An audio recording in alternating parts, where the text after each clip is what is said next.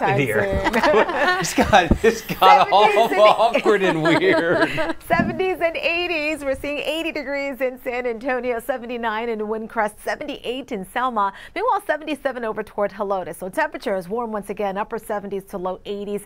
It's hot out west. Del Rio at 81, Eagle Pass, or I should say Del Rio at 86, Eagle Pass and Carrizo Springs 81, Cotulla 82. Up in the hill country, 73 sounds nice in Bernie, 75 in Rock Springs. Heat advisory for the counties highlighted here. This is just advising you that it's going to be a very hot day, hot and humid.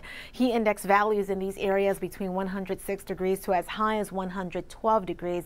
Here in San Antonio, forecasting heat index values up to 108 degrees. Some extra steps to keep cool. Check on those without AC, especially your elderly neighbors.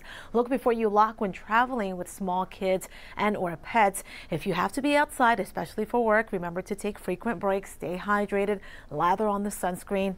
Don't forget your pets. Make sure that you don't walk them for too long during peak heat hours. Check their water bowls. Make sure that they are full and that they stay in the shade. Clouds and radar picture. Not a whole lot to see here. We are seeing some cloudiness, but no worries, no fog, and unfortunately no rain. The rain is farther north. There is a complex of storms that's producing some isolated severe weather and flash flooding there in Oklahoma. That's moving very slowly. That could clip Dallas. The bulk of that, though, hitting Oklahoma. Up in portions of the Intermountain West, now in the high plains, seeing an area of rain that's tracking to the east. Severe flooding has been ongoing in the northeast the last several days.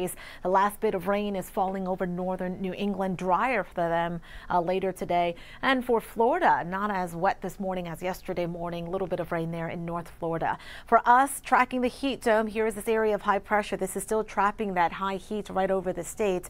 That's why temperatures are at 100 degrees or greater. And it's going to get scorching hot across the desert southwest as well. Hot already, but I think the heat intensifies there later this week into the weekend. As we go through the day, any storms will stay to the north, perhaps to the west as well. Here, just lots of sunshine. Tomorrow morning, wow, Thursday morning, including Friday morning, we'll have some clouds and then sunshine for the rest of the day. Severe storm outlook in the yellow there from Omaha back towards Rapid City. Could see some scattered severe thunderstorms, especially this afternoon. That's where storms could produce large hail and high winds. Here's your forecast for this Tuesday morning. Looking partly cloudy until mid-morning and then mostly sunny. By 10 o'clock, I think we'll be in the upper 80s.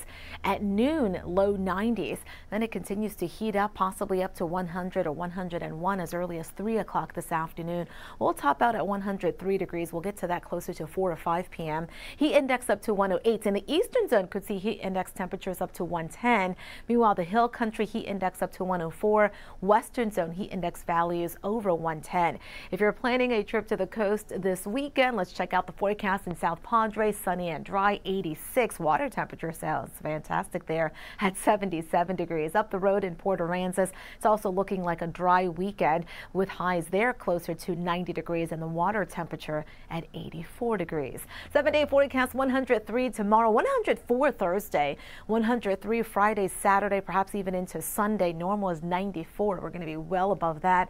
Monday, 104 degrees. In the western zone, look for highs over 105 each day, staying dry and sunny. Hill country between 99 and 101.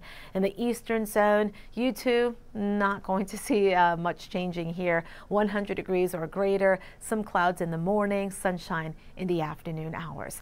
That's a look at your forecast. This is available online at news4sa.com.